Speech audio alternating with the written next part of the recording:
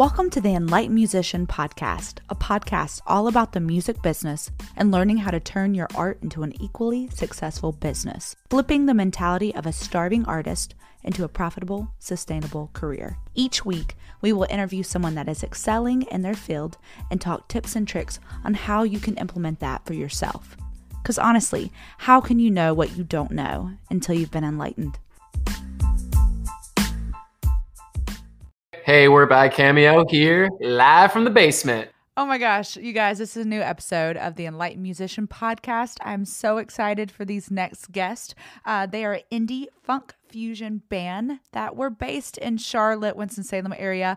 Loved that when they were here, but they just moved to Clearwater, Florida. So I got to talk to them before they made that move out and talk about their new album. So let's get into it. All right, you guys, I'm so excited to have good friends on Bad Cameo. You guys are releasing a new album. How excited are you on a scale from 1 to 10 of excitement? About 14, I would say. Ooh. Good. I was going to say, if not, you're not advertising yourself. No. That's fantastic. I get to see you guys on Instagram all the time, and you guys are killing the promo. I love just like watching you guys advertise. I almost got more prepped up for the album via the promotion than even just listening to the music, but listen to the songs and they are killer. You guys, really good. You combined like 3 genres together, which you said it was like indie funk fusion. Am I right on that? Yeah, that's what we like to use as an umbrella term. But yeah. You know, if you listen to the album, you'll hear more than just indie, more than just funk, and more than just fusion. And actually, I guess we should tell them what our motto here at Bad Cameo is. It's fuse whatever you got into this music. So and as you go through the album, you'll hear disco, you'll hear some like Daft Punk kind of funk, you'll hear some jazz pop, some samba, and so we really like to use all of our different genres that have inspired us as artists into the kind of music we create.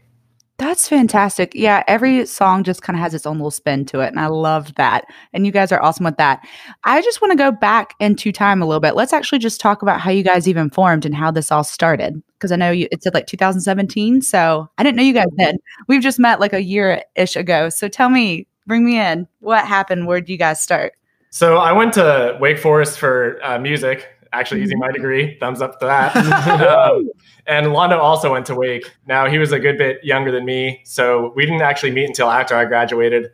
And a mutual friend linked us up, and we just kind of started jamming in the basement and really took to each other's playing styles. And you want to take over from there? Yeah, I mean, it was just like casual jamming in the basement, in an attic, 2-man jam, nothing too fancy, but just vibing off each other's artistic taste. But we kind of saw that there was somewhere we could go with this, and we played, some small gigs, like a charity event.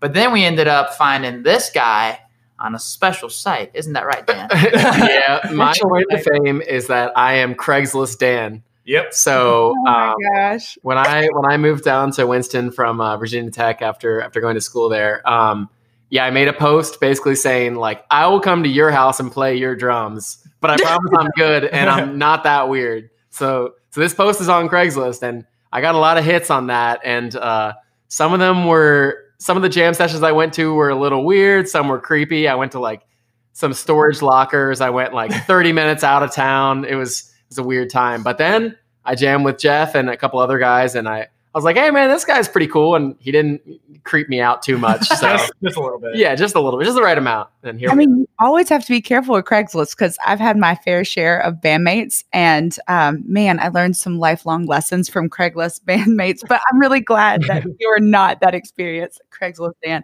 That is fantastic.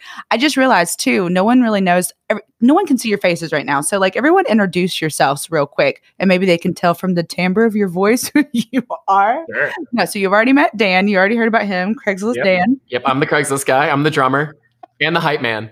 Nice. My name is Londo. I play the guitar and I sing occasionally on the bass. I'm Jeff. I play keys, bass, computer, whatever. I love you. I am the everything in between, man. I love that. I always say with one of my bandmates, because it's like, well, he plays piano, He plays Ableton, everything in between. Nice. That's really excited. Let's actually go into the album just dropped, right? That's right. Yep. On Friday, October 30th. So it's how many songs total for you guys? It's a 9-stack track. So what made you do 9 tracks? Like what inspired the whole entire album? Like why 9 songs? Why those songs? We should go back then to April because we had a 10-day tour that got canceled. It was up and down the East Coast. Obviously, it got canceled because of COVID, and we still had the time off. We were still working at the time, so we decided, okay, let's take this 10-day tour and dedicate ourselves to recording new tracks for an album. And we had plenty of songs that we would perform live that people asked us, when is it coming out? When is it coming out? So it just seemed perfect for us to do that.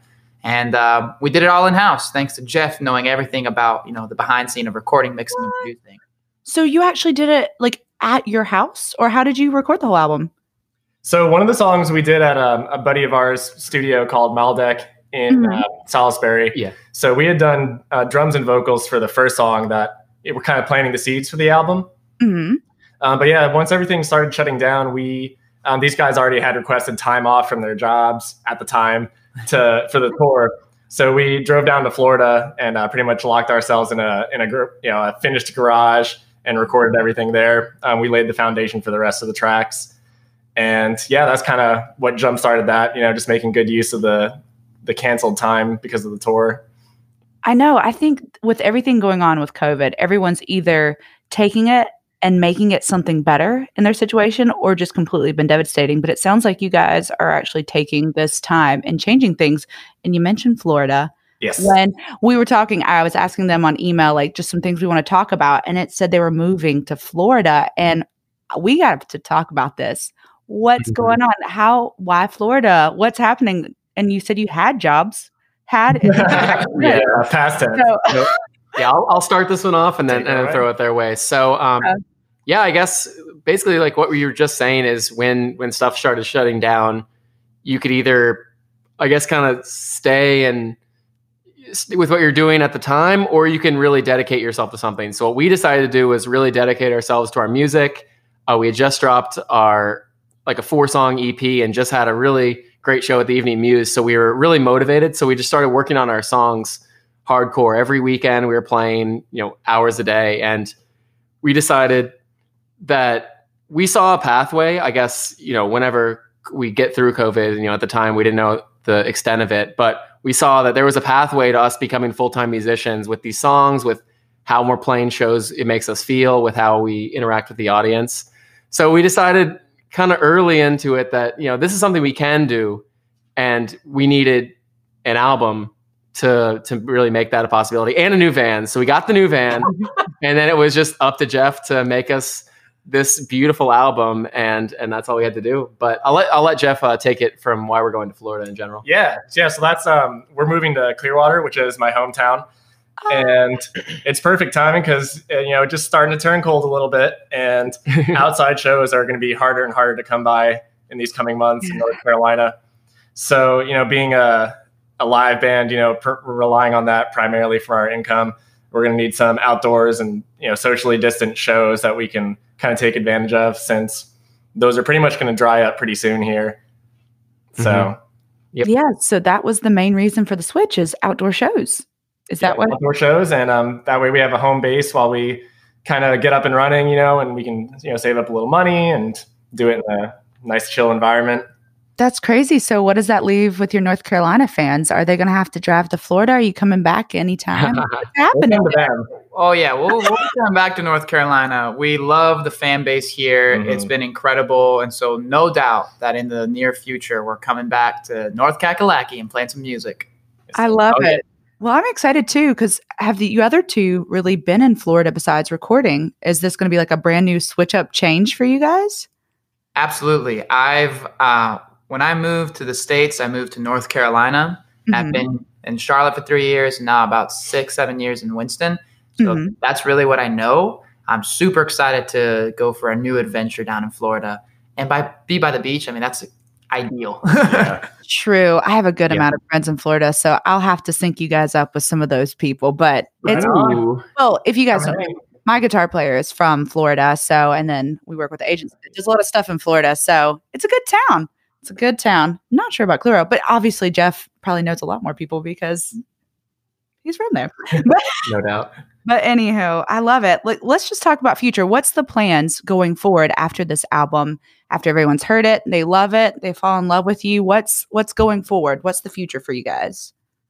I think we want to get, the idea of who we are out and live to people. And right now it's a difficult time for us to be thinking, how are we going to be able to perform when shows are at an all-time low? Mm-hmm. But we want people to know that we aren't just doing music. We're here to entertain people. It's much more than music. And the fact that we like to fuse whatever we got into it, I think is what makes us distinct. And you can see it at our shows where people are dancing. We come out in crazy attire, songs that sometimes have comedy breakdowns in the middle. Mm-hmm. It's just the way we like to do things because we want to keep people on the tip of their toes.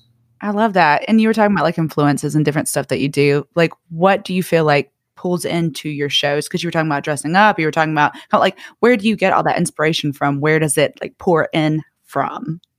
Probably all have different like influences, and we can go all around, talk about it. I mean, someone who I've always admired as a showman is David Bowie. That guy is incredible. Mm-hmm. Great music, but also like you'd go to a show and it wasn't just music. You saw a spectacle. And that's just incredible in my opinion. Yeah. I really like the show aspect of it too, because you can be the best player in the world or whatever, but if you're just sitting there stone-faced, maybe it's not as fun as somebody who's not as good, but, really puts on a show and kind of puts their soul into it. And I think the theatrical element is a lot of fun, and, you can really get creative with it because then you can pull from stuff outside of music, just to get your kicks and to pass them along to other people.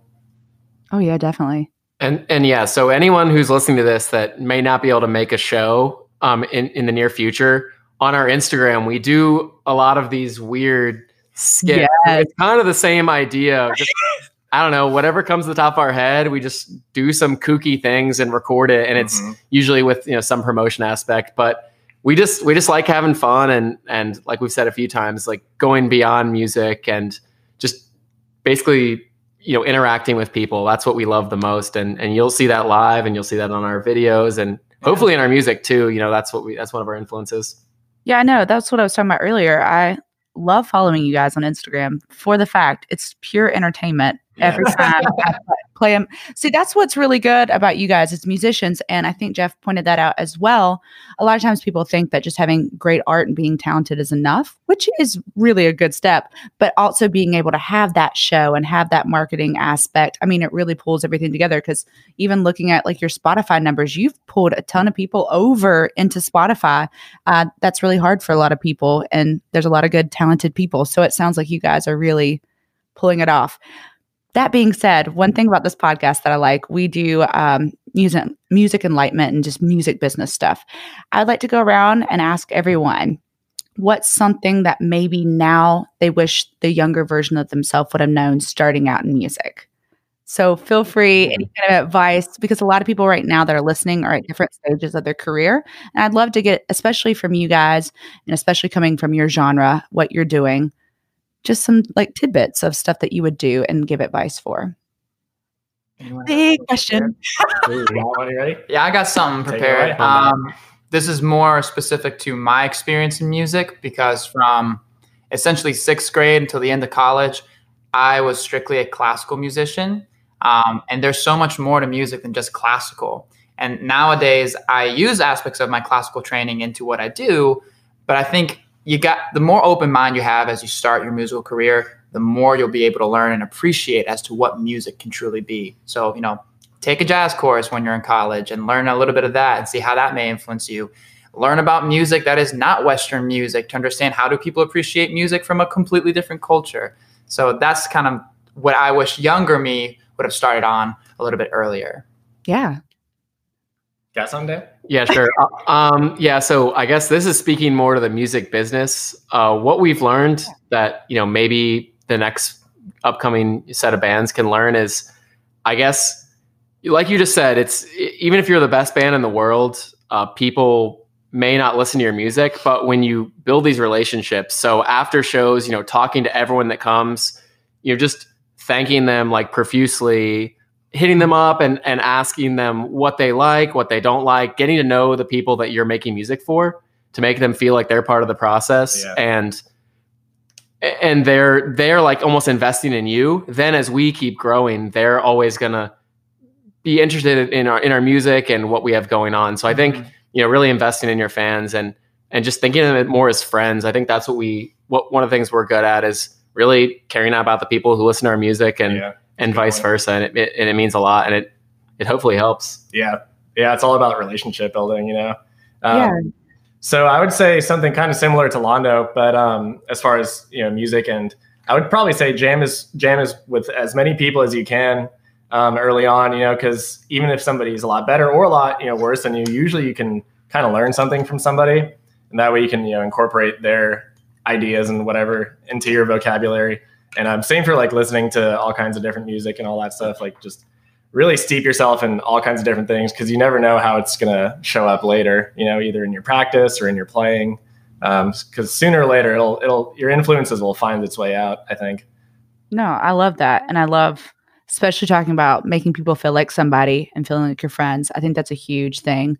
Learning your craft, like all these are such great things. And I hope everyone listening takes that in, breathes it in, and takes some of that advice. But it's a big difference. It's a collective effort, We do it obviously for ourselves because we enjoy the arts, but also how great is it when we can get people to presently be a part of our shows when we're doing it live, just to be listening to our music, and it becomes a community thing. Well, do you actually bring people into your shows as well? Like have them be a part of the show? I have not got the pleasure of seeing you guys full live yet, except backing other bands. It's ironic. But I've seen you guys play in certain things, just not all together. But like what does a typical show look like for you guys with fan interaction? Well, one of our quotes is that every Bad Cameo show is a guaranteed all-out dance party. Yep. So there's that to start. Yeah, gotta shake it. So when we're on stage, we're shaking it. Londo is in front of the mic with his guitar, and he is never standing still. So that's the first thing, and that people really dig that. And so then I'm on the drums, start leaning forward and back, and then Jeff starts moving, and then everyone in the audience just feels that energy, and they start moving with us. So that's the first thing.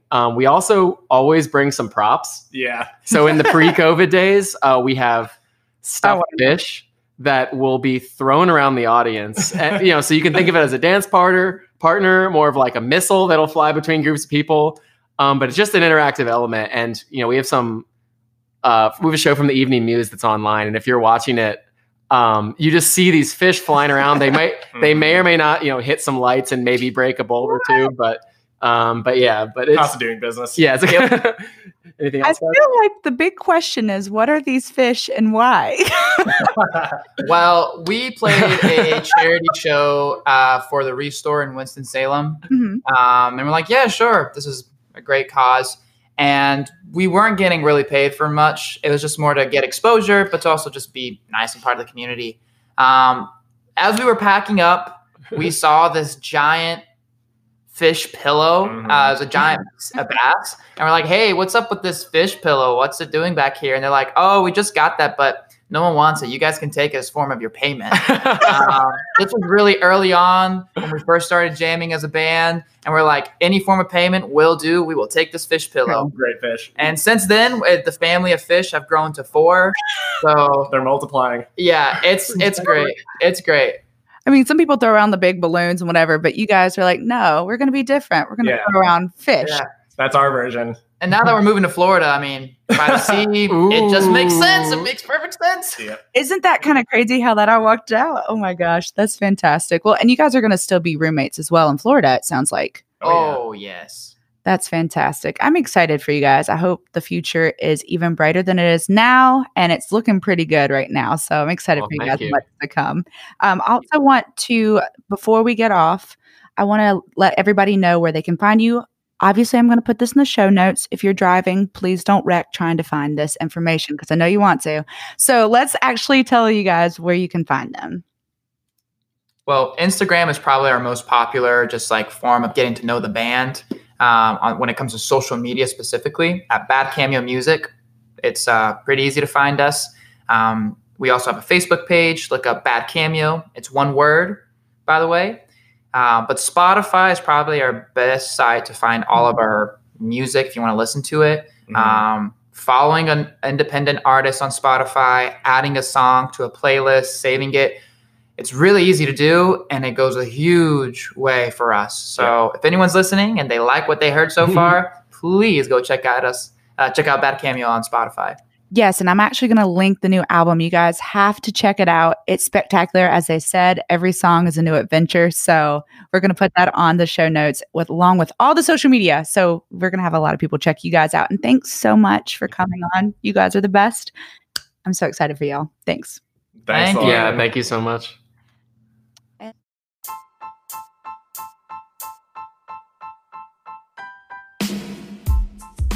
Thank you for joining us this week on the Enlightened Musician podcast. Make sure to visit our website, theenlightenedmusician.com, where you can subscribe to the show on your platform of choice so you'll never miss an episode. Until next time, this is Lauren Light.